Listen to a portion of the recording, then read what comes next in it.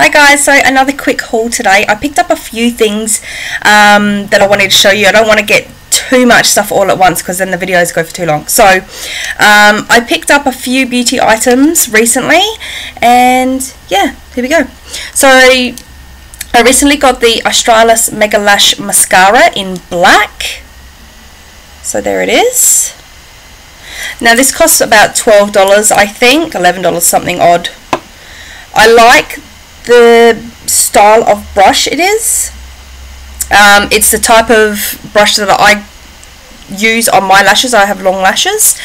Unfortunately, I wasn't too impressed with the formula of the foundation.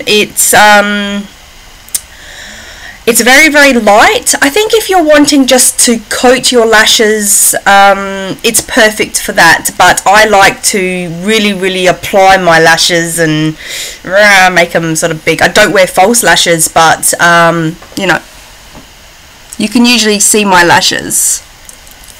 So I done a coat of this and then I went on top with my normal mascara that I'm using at the moment. So I think it would be perfect for first time users of mascara, or if you're just dabbling in mascaras. It's very, very light and yeah, it might even be good as well if you're using false lashes and you're wanting to sort of try and bind your natural lashes with the falsies. It might be good for that, but it didn't really give any type of lift to my lash. So yeah. So I also picked up the Models Prefer MPP 100 airbrush. So there it is there. Now I have purchased this before. I purchased it a long time ago and absolutely loved this brush. So there it is there. As you can see, it's a big fluffy brush. Now this seems different to the original brush that I bought. So here's my original brush. Obviously dirty and used. I need to clean this one, but this one feels firm. It feels very soft to touch, but it's firm and easy to work with. So if I really want to blend something in, I can really get in and airbrush away, I guess. Whereas this one, I find it's a little bit too soft, a little bit too flimsy. It's very soft. Like I'm trying to get a good say I want just this spot, but it's moving a lot. The bristles are just dispersing, I guess. So I'm not sure if they've changed the hair or what's going on. It was $16 this brush, so not too bad. I'm going to put it in my kit. I purchased it for my kit. I'll still put it in my kit. Whether I'm going to use it as much as I wanted to use it is another thing, because it just doesn't seem like the same. Anyways, moving on. Then I picked up the Lady Gaga Fame perfume. Now I had got a sample of this in my Bella Box or Lust Have It, or whichever one it was I was with at the time, and absolutely loved it.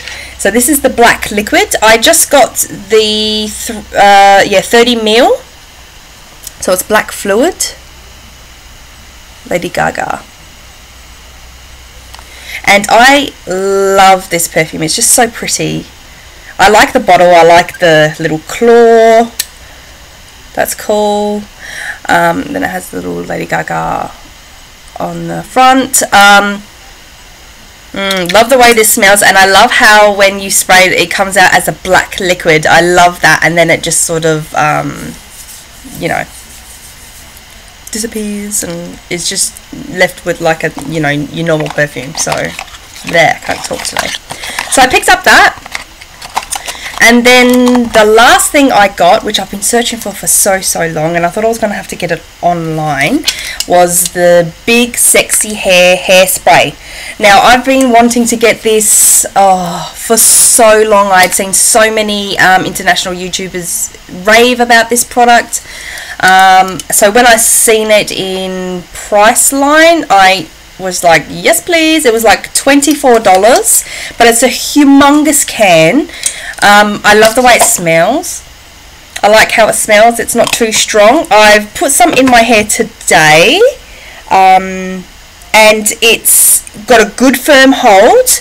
It doesn't feel tacky, it doesn't feel sticky, and it doesn't feel too hard. So I've put some in my fringe as well, and I don't think it particularly looks like I've got hairspray in my hair, you know, holding it into place. So it feels really nice, and I still have a lot of movement in my hair, as you can see. Yeah, love this hairspray, so yeah, that's pretty much it, guys. So really quick haul today, and I will see you next time. Thanks for watching. Bye.